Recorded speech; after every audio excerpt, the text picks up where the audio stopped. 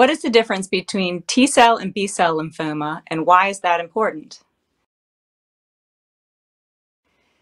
The difference between B-cell and T-cell lymphoma comes due to the primary cell that is causing the cancer. The lymphocytes themselves can be subcategorized into both T and B cells. They have different roles in the immune system, and they can be targeted differently with therapies. So differentiating between the two clinically is very important to help your doctor decide which treatment pathway would be best for you. To understand the importance and the differences between T and B cell lymphomas, it's very important to understand the normal function of both T and B cells.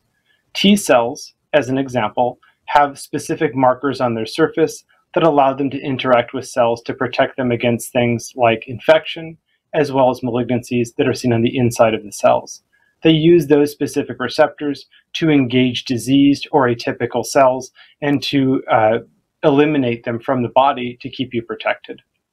B cells, on the other hand, use different cell surface receptors. They interact with the environment, and they make proteins that can be expressed from some of those cells. They can then interact with disease cells or infected cells from the outside, and again, can keep you protected. When we develop lymphomas, either systemic or skin lymphomas of T or B cells, we actually utilize those cell surface markers for diagnosis, as well as for treatment with some of our targeted therapies.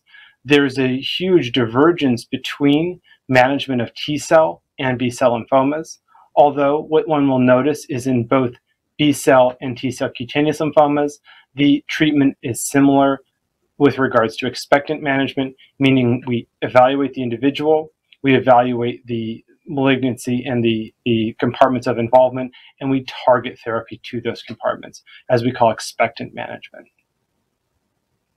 Well, in our body, we have two different kinds of lymphocytes. They're part of our white blood cells and part of our immune system. And the two kinds of lymphocytes are B-like in boy and T-like in Tom. They come from different parts of our body, but really why it's so important to know the difference when we're talking about lymphomas is that the treatment is totally different.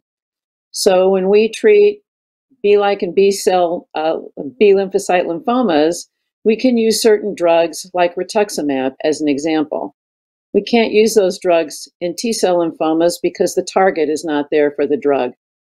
So it is crucially important that we not only know the difference between a B and T-cell lymphoma, but exactly what the lymphoma is called.